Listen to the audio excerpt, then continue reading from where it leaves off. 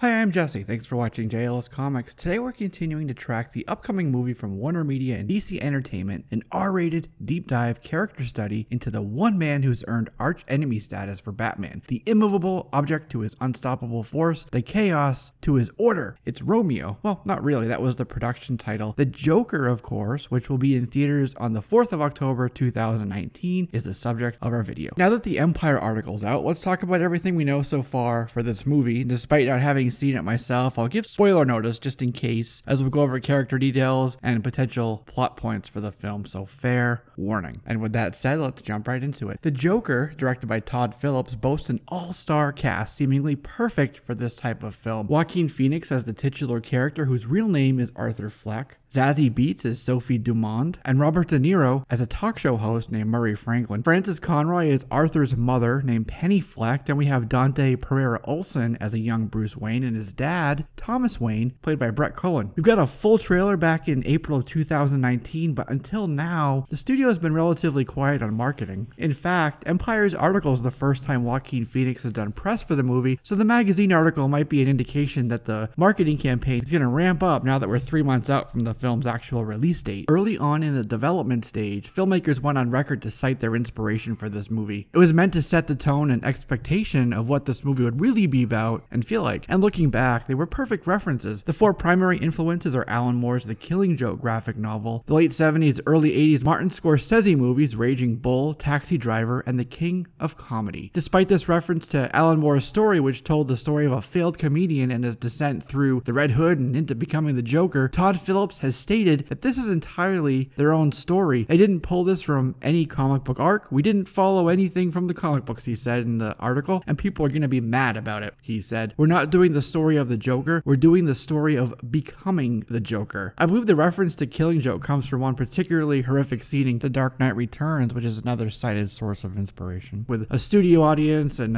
some murders, and this would be the audience of Robert De Niro's Murray Franklin. The Empire article calls Murray the spiritual ancestor of the King of Comedy's Robert Ripken. It also says only Robert De Niro could match Phoenix, so really it had to be De Niro. When Phillips and Scott Silver first approached DC with the story idea back in 2006 at an after party for his movie War Dogs, they presented it as being under a new banner. It would be called DC Black. It would feature standalone stories from all-star directors and casts completely separate from the DCEU. While that wasn't immediately approved, the studio did greenlight this particular project. There's a rumor that Thomas Wayne had an affair with a housekeeper at the estate named Penny Fleck. Penny got pregnant and had Arthur. It also appears that he has something called pseudobulbar affect, PSA, which is a disease that causes uncontrollable outbursts of laughter. Arthur tries to get jobs, settles on being the stand-up comedian in 1981 Gotham City. It's a time when rampant drug abuse and crime and dirtiness actually align with the New York City of that same time period. It's smart because this time period clearly differentiates it from the Nolan and Snyder films, both thematically and stylistically, so it's clear that it's its own thing entirely. The film is said to be intense, uncomfortable, and gritty in its realism. Thomas Wayne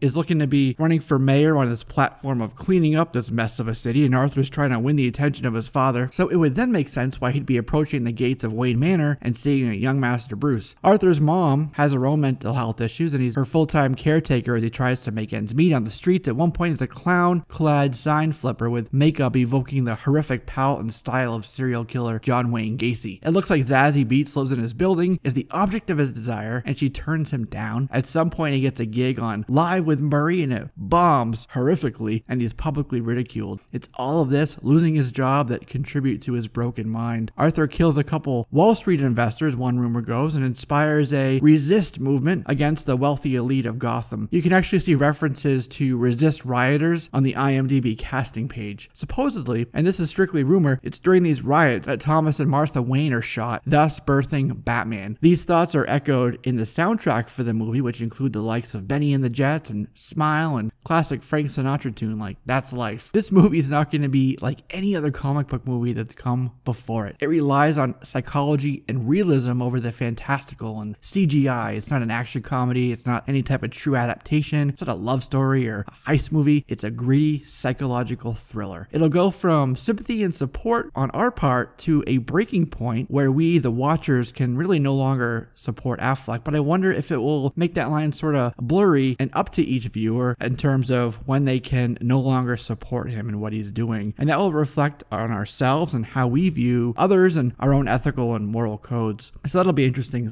point to look out for. I'm confident in saying that this Joker movie will be an Academy contender for Joaquin Phoenix. Everything I've seen and heard up to this point points just to that, and even a couple test screenings support this notion. Phillips will direct Phoenix and De Niro to the heights of Scorsese's best. Well, that's really what they're gonna have to do since they're coloring so far outside of their comic book movie genre lines. And because of that though, and that it doesn't really follow the quote-unquote MCU formula, so to speak, it may not appeal to all comic book movie lovers. You have to know what you're getting into when you sit down to watch this film. People have long argued that the Joker is best as a mystery, and I understand that, but this is one version. It's Phillips' version and not the story of the comic book character. This is a cautionary tale about the depths and lengths to which society can drive a person. How you don't start out this way, but all it takes is one bad day. But let's continue this conversation down in the comment section below. What are your thoughts on this movie? What have you seen and what have you been able to read so far? Are you excited for it? Are you skipping it? Let me know. That's it, my friends, for this video. I'm Jesse. This is JLS Comics,